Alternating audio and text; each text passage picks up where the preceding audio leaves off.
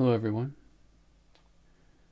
Well, over the weekend, I went down to Florida and did a photo shoot for one of my clients.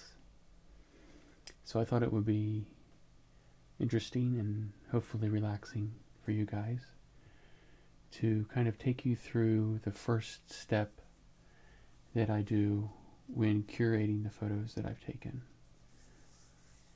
And what I'm going to do is just go through and quickly pick out the best photos and, or more to the point, go through and get rid of the bad photos, leaving the possibly usable photos. And then I'll go through what's left with another process and weed out even more.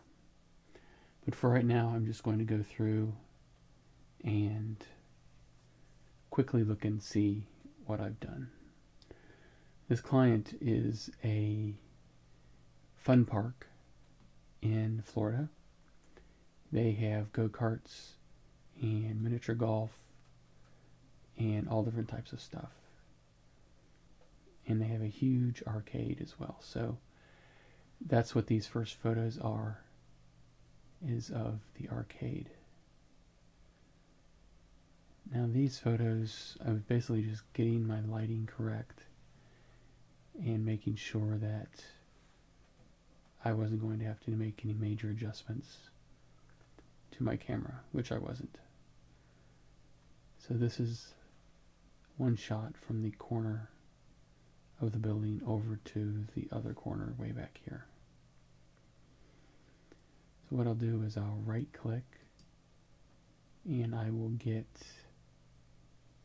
I can give it a star rating or no rating, or I can give it a reject. And so what I'm probably going to do is just go through these, and any ones that are obviously bad, I'm going to put a reject on for now. So this one's okay. The basic overview. This is a little zoomed out from the other photo.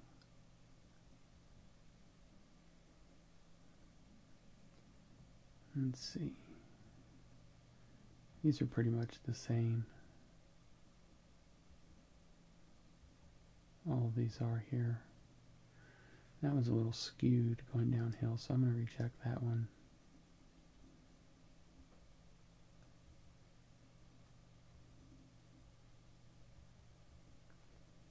And these are enough the same that I'll pick one of those and eventually maybe use that. This looks really blurry here. I don't think that's a good photo. Okay, so now we've got our settings right on our camera. This is a neat shot of these lights. I'm not quite sure what that game was, but... And then here I'm shooting this row of driving games. And I decided it would be better if I was on the other side. So I sit down in one of the games and I'm shooting down this row here. Adjusting my exposure a little bit. It's also changed from the graphics that are on the screen. Throws more light here on these seats as well. And this one's really blurry. So let's see. He says these blurry figures in it, kind of awkwardly posed. This has a nice clear graphic of the name of the game, so that's good. These are all pretty much identical. And let's see, so here's a shot of this game. And these are really interesting. I think they're big rotating. I'm not quite sure what the graphics were on this, but something to do with fishing, apparently. And I think that was a neat way of incorporating the fish head into the... Looks like it's puking a rainbow. Okay, that's pretty nice. Has some action going on the screen there.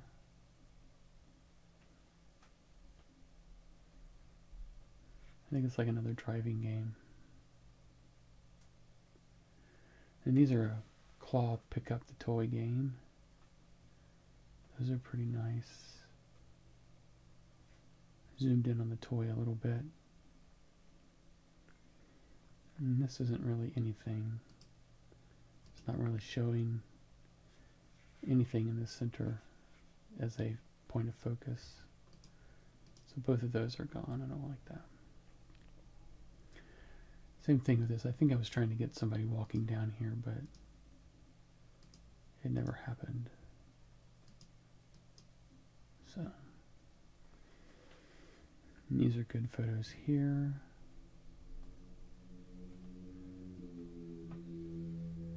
And this is a little overexposed. It's kind of hard to see what's going on there.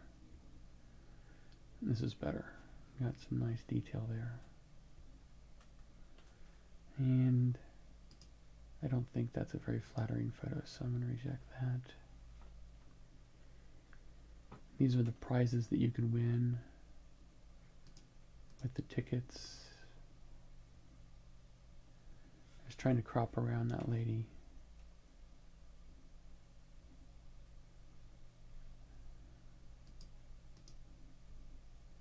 There we go.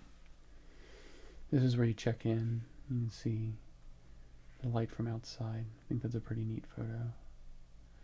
I don't know that I'd use it for marketing, but maybe. It's more of a just showing how all the prizes that you can win. Here's the ticket prices and the restrictions for the height and all that kind of stuff for all the different rides. More shots of the prizes you can win.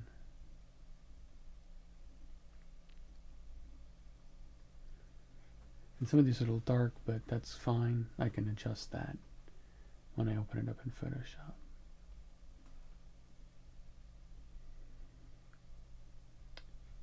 And these are pretty dark. Just go through those really quickly.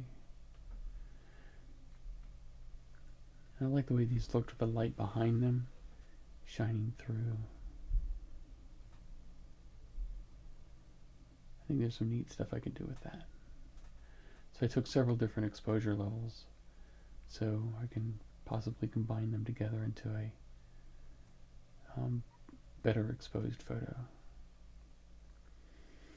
So this is the name of the place I was at, Andretti Thrill Park.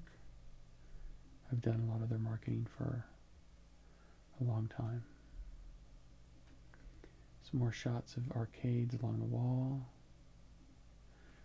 I thought that this was neat, but it never really did anything. It didn't flash. And then here's some more claw type games. This one is a huge one over here on the other side. You can pick up plush toys that are as big as a small child. Here I'm experimenting with some different exposure settings. Yeah, that one's a mess. That one's not bad. It shows some people at the games. And this is an internal thing for food. Let's quickly go through that. And here is the outside of the restaurant. And then here's the front of the whole building. This is the main entrance. That was a neat shot with the fence a little blurry in the foreground.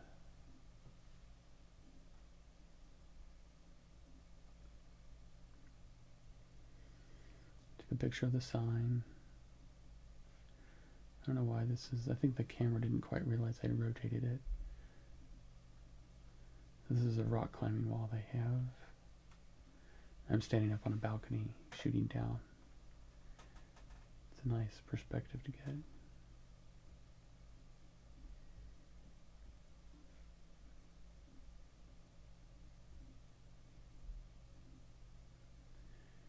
Here's some cars they have advertising the local car dealership, and they put this pace car type graphics on one of them with the logo. These are the small kid go-karts for the kids. I guess the age is probably 5 to 7 or 10, I'm not sure. It usually goes by height. So now I'm on the ground shooting up at the rock wall. Most of these look pretty good. And there's a button that you hit when you get to the top, and it makes a little siren sound. That's pretty cool. Here's the car with the rock wall in the background. And then I got out onto the tracks, and this is the high-speed go-karts that you can ride without a license. There's another track that they have that you need to have a driver's license for. It goes really fast, but that wasn't working or wasn't running this day I was here. So here's just some kids going around the track, and I was standing pretty much right beside it, trying to get their expressions.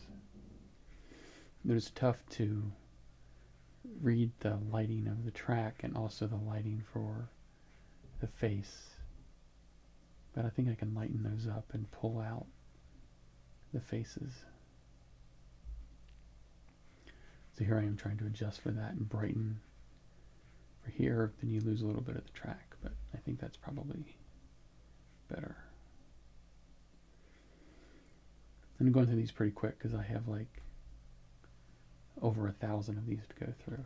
I don't want it to take too long, so I'm just, anything that's an obvious error I'm going to flag. Like this one, there's no subject here.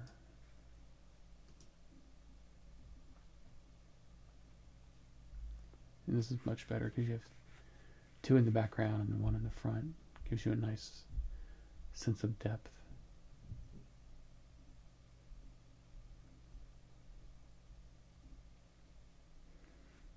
There's a good one going this way and one going that way, so you have some nice directional differences.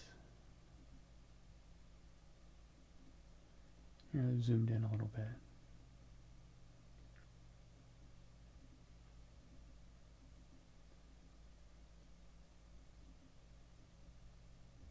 That one's blurry.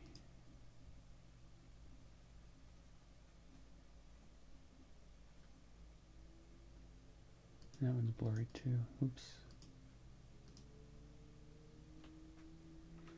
And that one's not in the frame. Same with that one. Same with that one. Okay. And he's got a nice happy expression on his face. Some of these kids look really bored going around the track.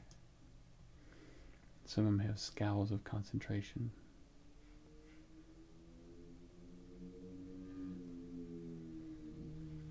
This guy's face is really screwed up, so we obviously can't use those. This is a nice staggering of the carts.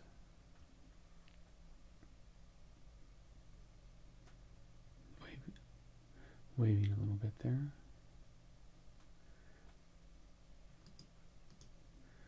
Nothing blurry.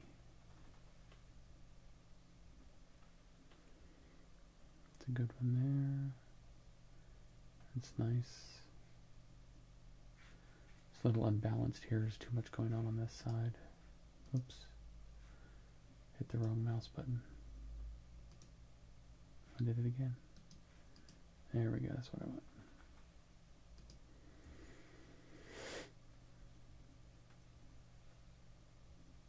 And that one's blurry. It's really hard. I had a very small eyepiece I was looking through. The one I unpacked in the other video. And for the most part, it worked pretty well. But it was still kind of difficult to get the focusing right. Well, I'm glad I had it because I would not have been able to see the screen on the back of my camera in the sun.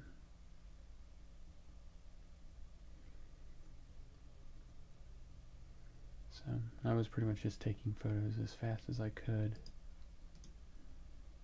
to get as many in, because you never know when you're going to catch a good expression or a good grouping of the cars.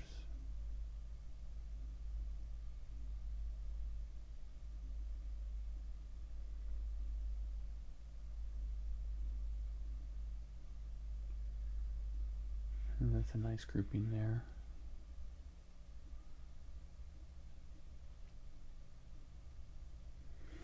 And then they come out with a flag and they stop and tell everybody to pull in. Here's everybody coming in. And then here's a shot of the batting cages. I'll get more of those later. So this is the next group coming through. And that's a good shot. Nice happy smiles there.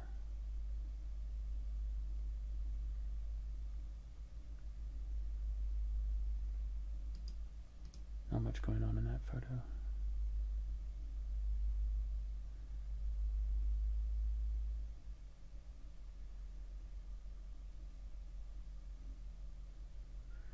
Nice grouping.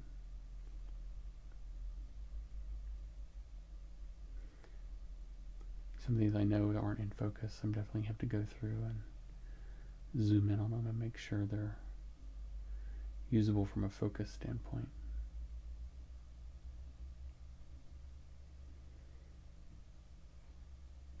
I hope I'm not flipping through these too quickly, but I want to make sure that I get all of them in. So many of them are nearly identical to each other.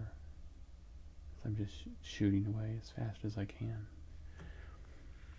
So this shot shows the track coming around this way, and it takes an S curve up like this.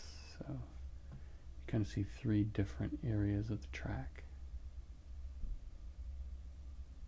I'm trying to get some cards down here, here, as well as here. So this is a good shot.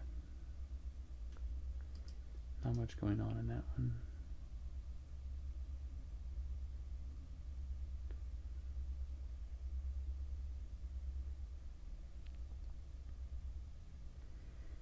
This is good. It's a nice foreground. The supporting carts in the back. Again, not much going on in that one. Or that one.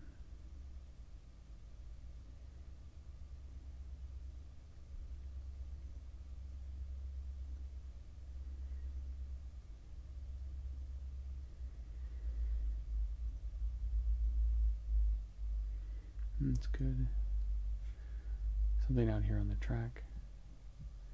I have to edit that out in Photoshop if I use any of these.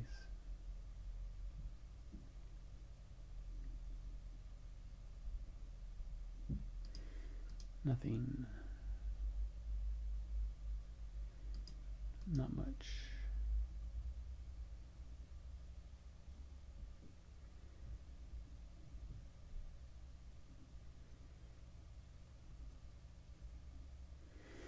Here I'm trying to get some of the batting cages. This is the high-speed track back here. Nothing there.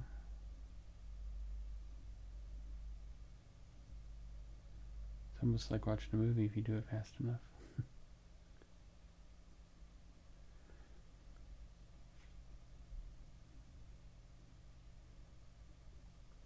And that one's blurry.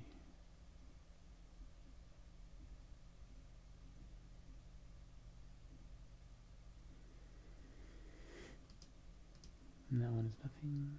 Okay, now I'm at another part of the track. I walk across and I'm shooting from this angle. I don't know if this is a good angle. You look kind of distorted out here to the edge of the lens.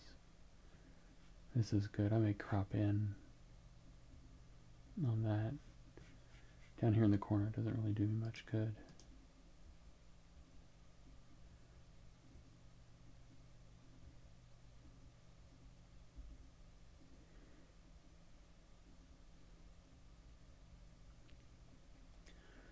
Just going through and seeing if there's any obvious ones that I can't use.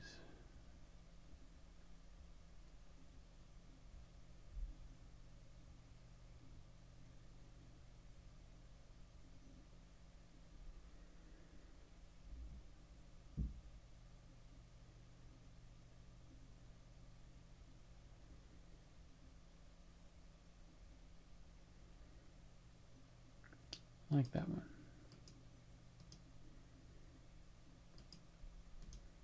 Not sure what was going on with that. Oh, I was just trying to get some blurry. I had slowed the shutter speed down so that they would blur out. But it's not working very well. It's almost too blurry.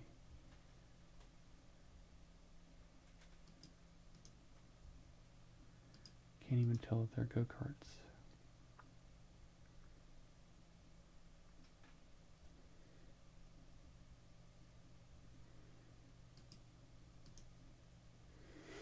But you never know until you try. Okay, here's a few more.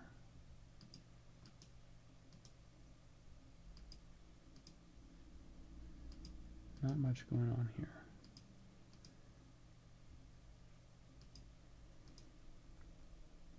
Okay, so now I'm back up on the balcony, and these are paddle boats in the water. There's nothing going on there. Okay, there we go. So here we have people using the paddle boats.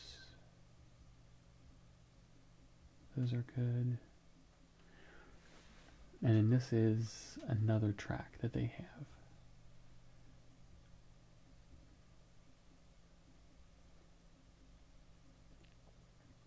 This is like their medium speed track. And they have tandem carts. So 2 people can ride in one cart. Nothing going on there.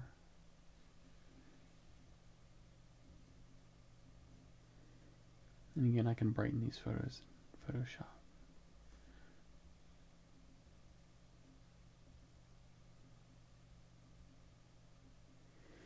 It's a nice grouping. Okay, so now we're back to the sign. A little bit different shot with this bush here and these trees. And now we are taking pictures of the batting cage.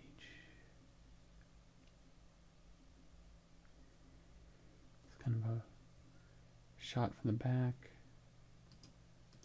Not a very good shot there. A lot of the wire mesh gets in the way. So I zoomed in and kind of put the lens really close to the chain link to eliminate it.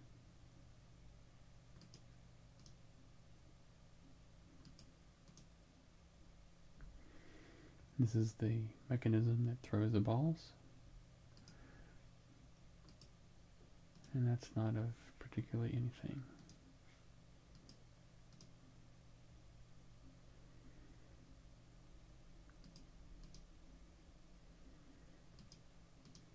It's all chain link fence.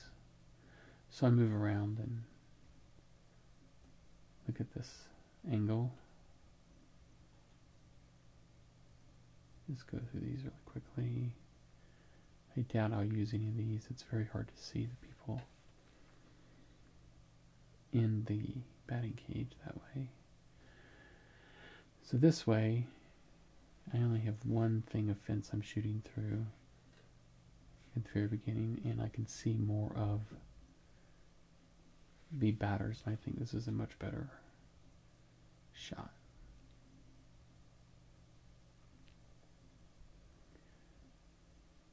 So I take a lot of these. Okay. So this is the Little Kitty ride. It's kind of like the teacup ride in Disney. And it spins around, and they can spin around the little slime buckets.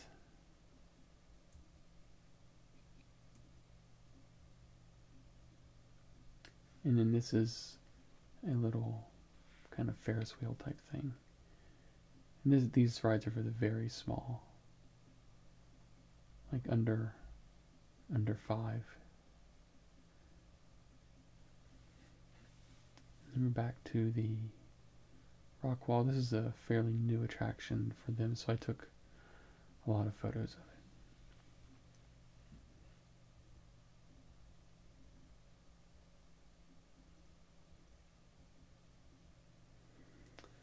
And I'm doing a different angle of the paddle boats. Did a vertical so I can get more of the blue water in the shot.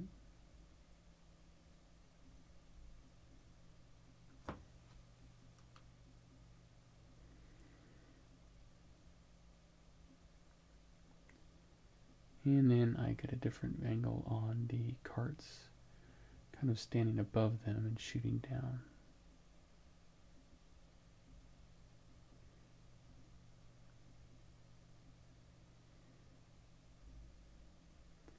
It's a nice long line. Good action sequence there.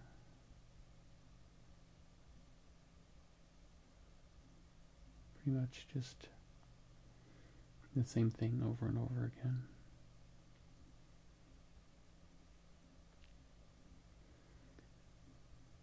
Like I said, I'll examine those much more closely later on. I'll only use a handful of those.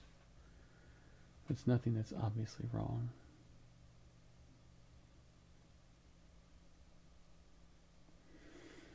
So this is the miniature golf course. And I think I'm going to leave it there and possibly make a second video with the other half of the photos because I'm about halfway done. So thank you for watching, and if you enjoyed this, let me know if this was relaxing to you, and I will work my way through the second half of the photos. Please subscribe to my channel. I have many more videos to make for you. And if you have any ideas for a video you'd like to see me do, please let me know in the comments. Thanks, guys. Bye.